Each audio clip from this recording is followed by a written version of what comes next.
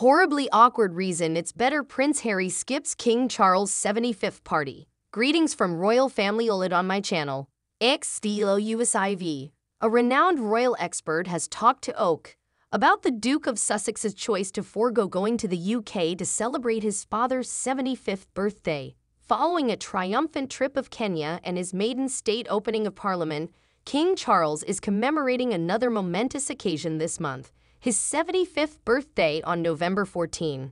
Even though he will be celebrating with his family on this momentous day, it is believed that the Duke and Duchess of Sussex will not be present and will not be traveling from California for a private event. Contrary to early reports that they received an olive branch invitation, sources close to the Sussex's camp assert they were not invited to the birthday celebration. Whatever the case, renowned royal expert Jenny Bond tells OK that Charles' family gathering won't turn into anything horribly awkward because Prince Harry and Meghan Markle aren't there. "I hope Harry was invited," stated Jenny, a former royal correspondent for the BBC. However, just picture how terribly uncomfortable his presence would make the entire evening. The King and Queen, William and Catherine, the Edinburghs, the Princess Royal, and their families make up a fairly stable and content family right now.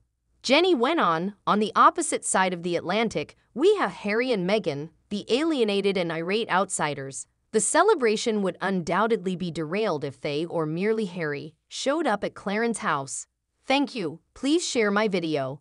There is still a lot of hurt and guilt on both sides in the air. The family can't truly get together to celebrate until that is resolved.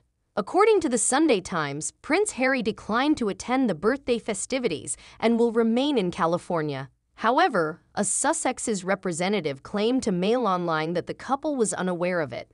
The insider further stated, "There has been no contact regarding an invitation to His Majesty's upcoming birthday. They had not received any invitation and were unaware of any celebrations until the stories came out," a second person close to the Sussexes said. "I'm sure the Duke will find a way to reach out privately to wish His Majesty a happy birthday like he has always done," the person continued. Although not much is known about the King's other plans for his milestone birthday, Queen Camilla has made jokes in the past about how difficult it is to get him to take a break due to his extraordinary work ethic. During a 2013 engagement in Southwest India, Camilla was forthright about her husband's unwavering commitment to his work, stating, "He has to finish everything. He is working non-stop and is really in the zone." Thank you for subscribing to my channel. During that specific journey, Charles was celebrating his 65th birthday, and Camilla had hoped to persuade her spouse to chill out completely. "If there's a little hint of sun, I might just convince him to sit outside or take a walk," she disclosed. "That might work because he enjoys walking. Although we constantly see the sun, we never get the chance to simply go sit in it. It would therefore be joy. So perhaps I can convince him. However, my spouse is not the type to relax."